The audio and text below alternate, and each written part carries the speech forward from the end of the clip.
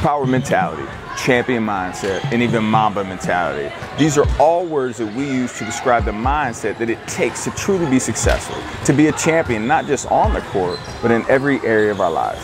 That's the topic for this week's Empowered Minute. As Kobe Bryant always said, it's not about just being the best and winning championships. It's about pushing yourself to become the best version of yourself, always getting better, always looking for new things to learn, always working on your weaknesses, and striving to not only reach your full potential, but to inspire others along the way to reach their full potential as well.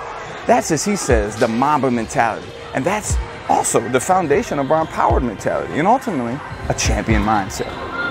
At 13 years old, I played the longer game, because my game wasn't about being better than you at 13. It was to be better than you when the chips are really on the line. Because when you're playing summer basketball, there's so many games. So there's not a lot of skill work being done. So when are you going to get better? Right? When you're playing in competition situations, you're only playing to your strengths. Why? Because you want to win. Right? So what I would do, I was work on the things during those games that I was weak at. And so then fast forward to when I'm 17, and my game is completely well-rounded, and that player at 13 that I saw at 13 is still doing the same shit at 17, now you got a problem.